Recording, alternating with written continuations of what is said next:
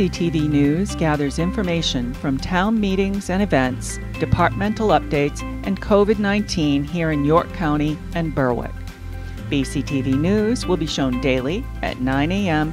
and 7 p.m. on Comcast channels 95 and 22, as well as streaming at www.berwicktv.org. It will also be available on demand and via our YouTube channel. The Town Manager and Board of Selectmen regret to inform residents there will be no trunk and treat program or annual holiday parade this year.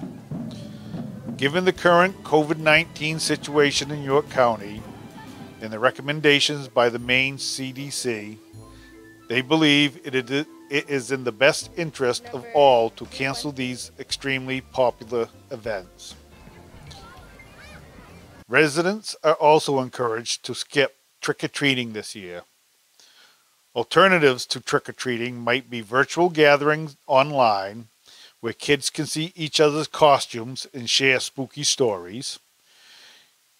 You might set up a small outside gathering with fewer than 10 people, where social distancing can easily be maintained, or a car parade that goes through your neighborhood.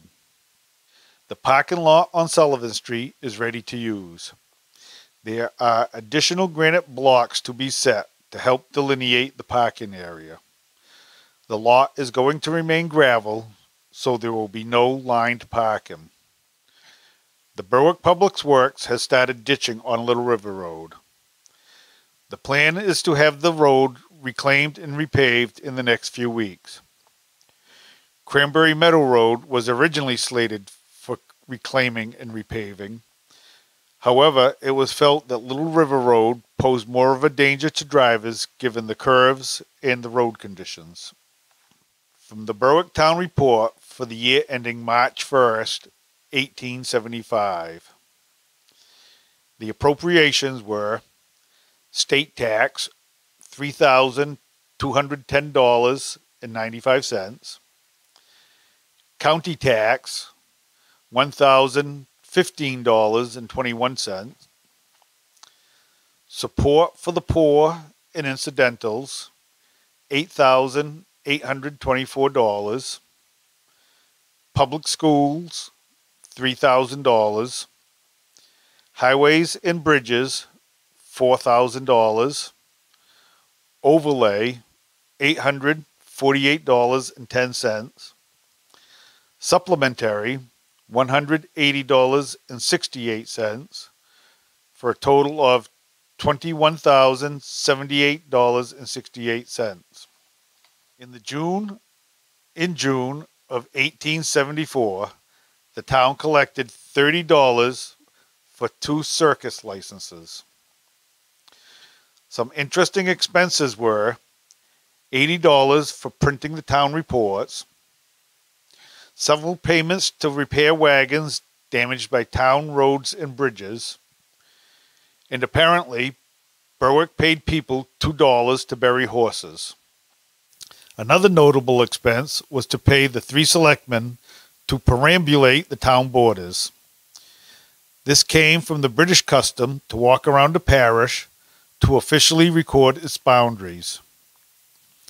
We have not found any record of the last time a perambulation has taken place, but with today's technologies, it can be done with satellites. COVID-19 cases for York County include 1,031 cases with 918 confirmed, 113 probable, 15 deaths, 92 hospitalizations, and 864 recoveries. Berwick remains at 17 probable and confirmed cases. BCTV News is a recap of meetings, events, and town happenings. If you have a news item that you think we should cover, send your request to bctv@berwickmaine.org. BCTV is completely funded through franchise fees from Comcast. We are a nonprofit entity, and we are bound by the rules established for public access stations by the FCC. Berwick residents who subscribe to Comcast may watch our public educational videos on Channel 22 and our government meetings, departmental, and informational videos on Channel 95. Both channels run 24/7 and are streamed at www.berwicktv.org.